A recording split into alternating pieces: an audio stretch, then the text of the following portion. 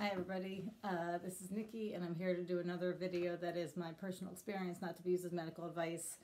I'm trying to get a video in with some auto mode basics as I understand them. I just made 3 attempts at this thing and it turns out that the basics are very complicated. So I'm just going to do my best, and if it helps, it helps, and if not, then not. Okay, so anyway. Basically, I was trying to figure out what kinds of information I could give to people who were either just coming into auto mode or have even been in for a couple of weeks or even a couple of months, and either never went to training or got very short training, because there's definitely a lot to this mode. And I guess the first thing that I thought maybe would be helpful, first of all, I'd like to say that these are gathered pieces of information. This is, a lot of it has to do with the algorithm, which I don't know if it's a protected piece of information, but it really is difficult to get information on it. So we're kind of doing patchwork, and people are saying, well, I understand this to be true, and someone else is saying, I understand that to be true. Lots of conversation, lots of collaboration, and in my case, lots of observation. I've been, observing some of these things for 4 or 5 months, 6 months. So some decent information. That's a lot of Asians, but it still is not Medtronic's manual on what auto mode is. Okay, so with that being said, the first thing I think that you'll notice in auto mode is a blue shield. For those of you guys that are brand new, you do want to look for a blue shield. Once you've gone past the blue shield, the next thing that you are going to find is that in auto mode, hence the name auto, you are not in much control over your insulin any longer. Auto mode is really kind of taking over control. The things that you are able to continue to operate as far as insulin goes is a food bolus and a correction bolus. With the exception of a food bolus, where it really is up to you what to enter there, that's basically all you get as far as inputting what you need insulin for. I guess a correction bolus is kind of the same category. The food bolus, it's still up to you to put in a correct carb amount. And the correction bolus, it's still up to you to put in the correct BG. Auto mode, I don't believe auto mode is going to give you a correction if you are below a 150. I think you have to be above a 150.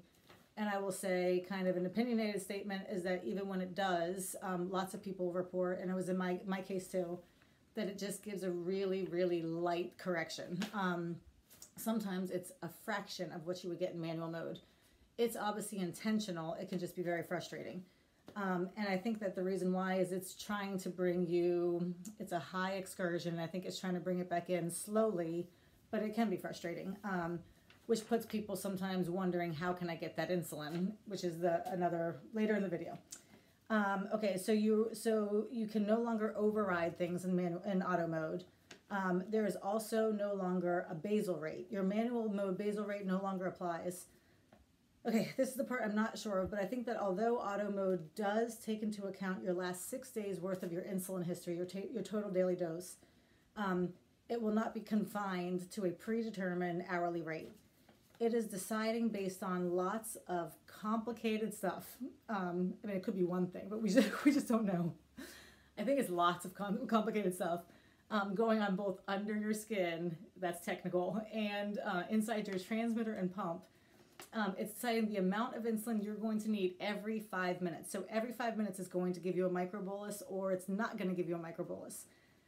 Some of the things that I believe it's taking into consideration is, as I said, your last 6 days worth of your insulin history, that blood sugar goal of a 120, that target of a 120, your insulin on board, if you're doing a food bolus at the time, some people report that as you get a food bolus, there's no microbolus for some time afterwards. And I believe what's happening in your interstitial fluid. That is the calibration factor. I also think that helps to determine the microbolus size. Those things are speculation. However, whatever it's doing, it is deciding whether or not you need a microbolus, and once it's decided that you need one, it is determining what the size of that microbolus is. Microboluses can vary greatly in size from user to user, the smallest being 0.025 for us all, I believe. In fact, I think that what defines minimum delivery is 0.025 per hour, and that's what sets it apart from suspend, which is just 0. Don't quote me on that, because I don't know, it's like that, but I think that's it. But anyway, so even though microboluses can vary greatly in size from user to user, within one user, there's often kind of a common range. So for instance, my range, which was a little bit disappointing, was a 0.05 to a 0.1. That seemed to be my microbolus size range. I did get lots of 0.025s, and I did get a decent amount of 0.125, but 0.05 to 0.1 seemed to be my range. An occasional 0.175 and 1.3. I was so excited when I saw it. I thought maybe things were going to, explode or whatever into a joy of microbolus increases, but it didn't happen. Anyway, so that's my range. But then there's a lot of varying sizes between users. So I have this little range, whereas the next person might report that they have a 0.2 to 0.35 range with an occasional 0.5. She said 0.35 to an occasional 0.5 microbolus. For me, that's the mystery, is how do I get with them? Because I would like to have bigger microboluses. I think they'd be more effective. And if I had more effective microboluses, then maybe auto mode could help me fight some of those highs.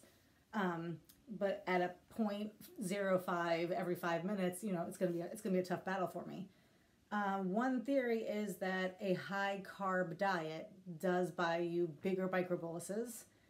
I haven't tried it yet. That kind of fits for what I did, because I was on a low carb diet because I was afraid to eat any carbs in auto mode. And I did get tiny microboluses, whereas one woman said she was on a very high carb diet and she got 0.975. I don't know how often that was. I don't know if she saw it one time or if she was wearing glasses, whatever. But I almost fell over because I was like, wow, that's like, striking, winning the lottery. Anyway, okay.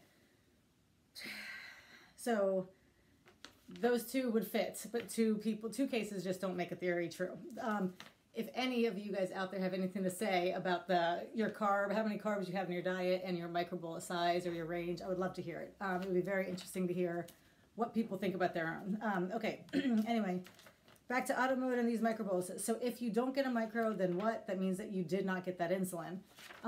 Every time you miss a microbolus, what it's adding up to is a minimum delivery. Minimum delivery, some people think it has to be 2.5 hours. That's not true. It maxes out at 2.5 hours.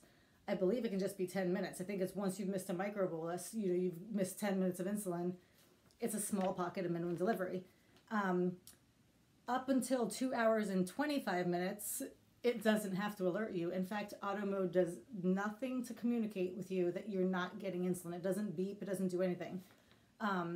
The only time it will alert you is once you've reached that 2.5 hours. And at that time, it will ask you for a BG required. And it's basically just saying, hey, I want to make sure everything's still okay. And you have 90 minutes to give it a BG. You have 90 minutes to give it the BG, at which point it will return if it likes it. And if it doesn't, remember the 35%. If it doesn't like it, then it can, keep asking for it or whatever it is. You can ask others about that. I will let others share what happens when it doesn't like or you don't give. Okay. Anyway, so that is what happens.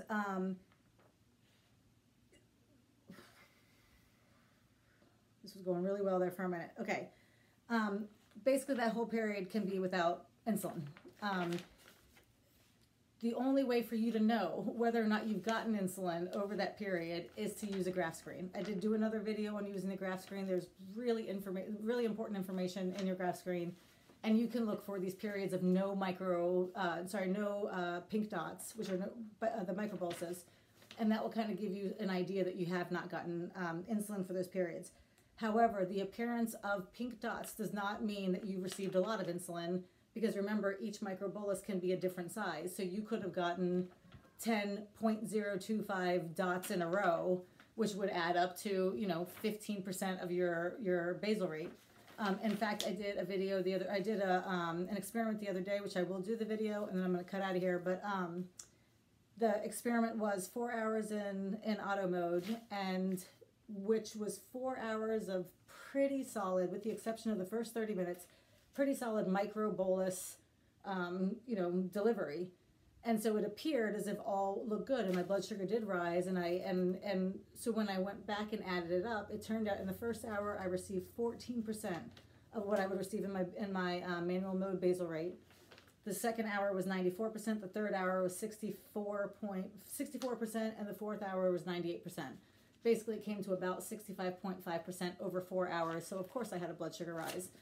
The only way I would know that is by using my graph screen, scrolling back and looking at the sizes and adding them up. I have to go to part two, so hang in there.